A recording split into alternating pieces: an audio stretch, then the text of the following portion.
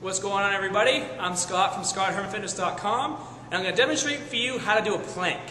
Planks are fun. The first thing you're going to do is get your body on the ground, and you usually want to do this with some sort of stopwatch so you can see how long you're doing the plank for, and put it in front of you right here.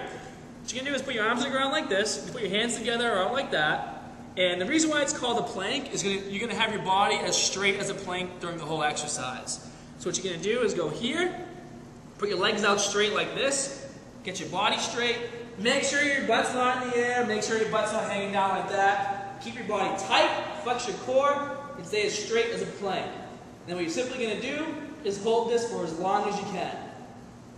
And you'll start to burn after about a minute, minute and a half. And if you can get to 4 minutes, 5 minutes, that is absolutely amazing. So what you want to do is, this is another exercise I like doing at the end of my workouts because it gives me an overall burn. And usually, if my muscles are already worked from doing other ab exercises, it makes this one a lot harder to do. So that's how you do a plank. For more information, feel free to subscribe to my videos, because I'll have more stuff coming out all the time. Later, guys.